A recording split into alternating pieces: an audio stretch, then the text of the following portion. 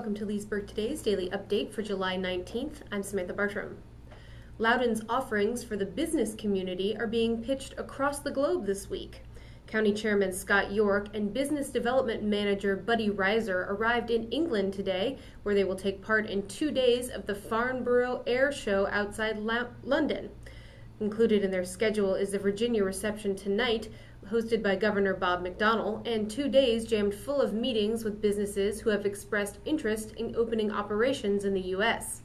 After the trade show, the two will fly to Finland Wednesday, where they will have another schedule of back-to-back meetings focused on opportunities that exist in Loudoun for Finnish businesses. The trip is the culmination of months of work in the county's business cluster strategy and through the efforts of Reiser, Stephen Hargan, and the county's international consultant. The goal is to network with companies in government contracting and information and communication technologies and sell them on what Loudoun has to offer. The air show, York said before he left, is a perfect opportunity for the county to sell one of its greatest assets, Dulles Airport, and the potential development of the Route 28 corridor.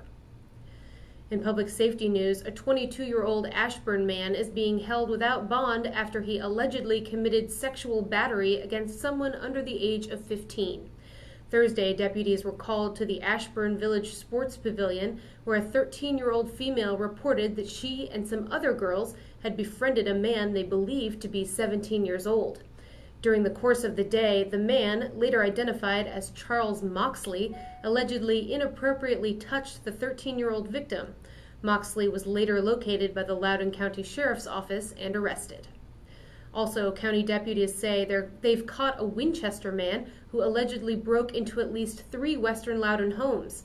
24-year-old Keith Farrell is being held without bond. He's believed to be responsible for daytime break-ins at homes on Purcellville Road, Axline Road, and Route 9 during June and July.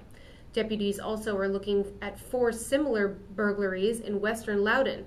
Investigators want to talk with residents who've had contact with Farrell in recent months or who have seen his truck, a gray Chevy pickup with a cap over the back.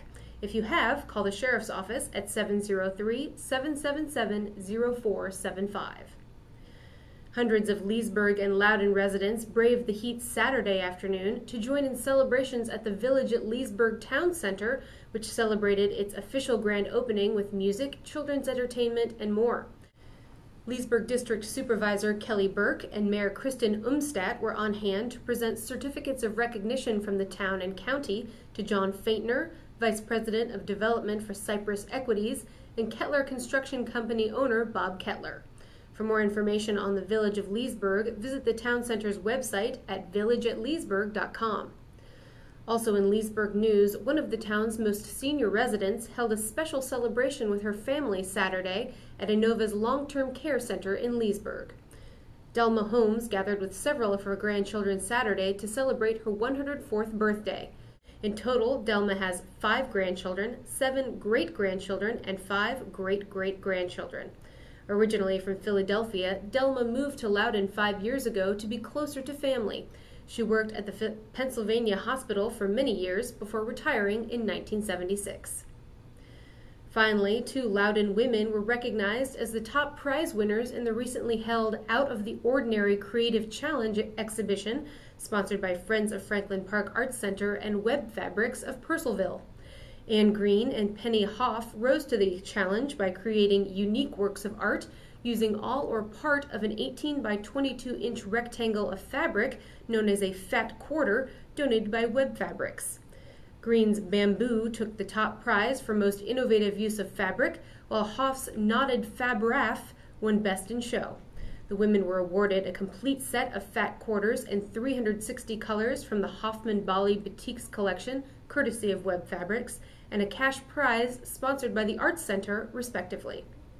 You can see all the Out of the Ordinary entries on display at Franklin Park Arts Center now through July 31st. Admission is free and open to the public. For further information, call 540-338-7973 or visit franklinparkartscenter.org.